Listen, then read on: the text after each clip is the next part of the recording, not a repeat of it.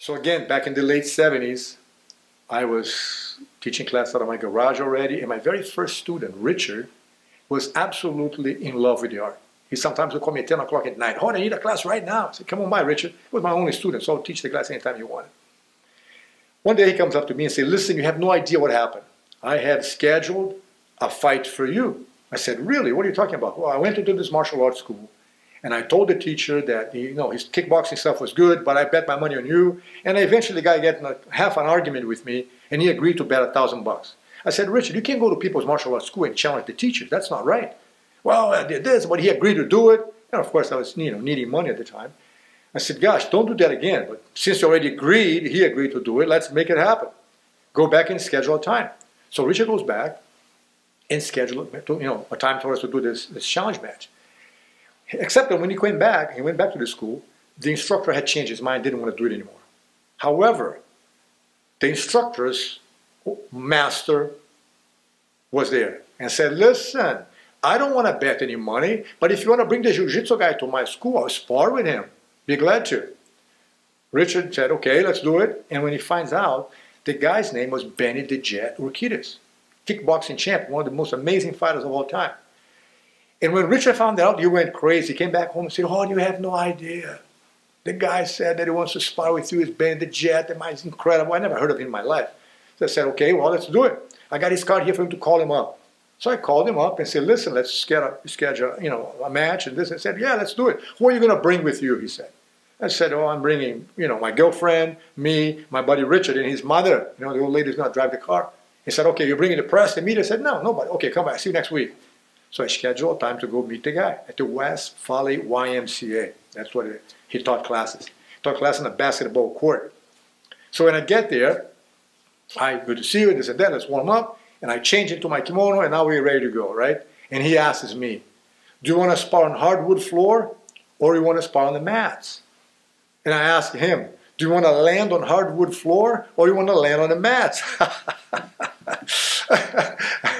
He didn't like that. He said, "Well, let's work on the mats." I said, "Great." So we brought some mats, set up the mats on the ground, and we got ready and squared off. He said, "I'm going to go half speed," he said to me. I said, "Don't do that. Go full on." I had no idea who the guy was. "So that you don't regret it."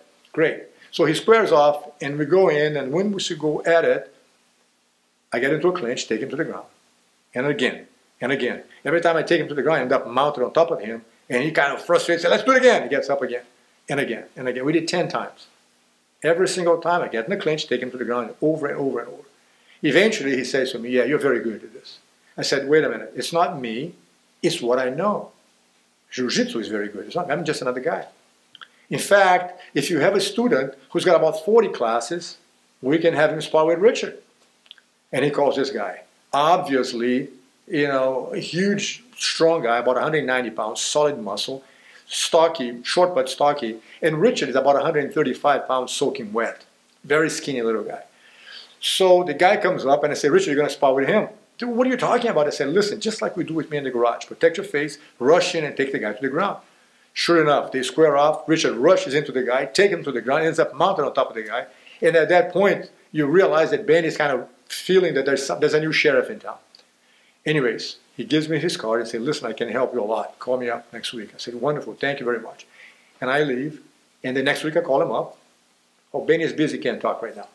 And then I call the following week. "Oh, Benny's busy. Can't talk right now." Man, I never called him again. About a year later, I got a phone call from a producer. A guy claiming to say that he was doing a documentary about real fighting, and he understood that, I would accept challenge matches. I said, "Absolutely." "Who am I going to fight?" He said, "Well, Benny the Jet."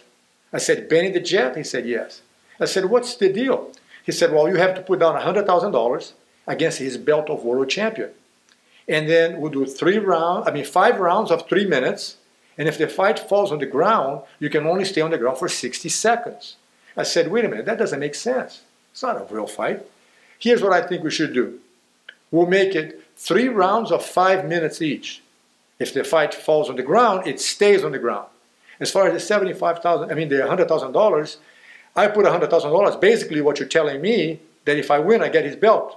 He said, "But even if you lose, you got to pay $100,000, he said to me. I said, "I'm hiring him to fight me for 100 grand. He said, "Yes." I said, "That doesn't make sense either." Here's what I think we should do. I put down $100,000 and he puts down $75,000. And if we fight and there's a draw, nobody wins, he takes my $100,000. Are you sure? He said. I said, 100%. I'll call you back tomorrow. Never heard from him again.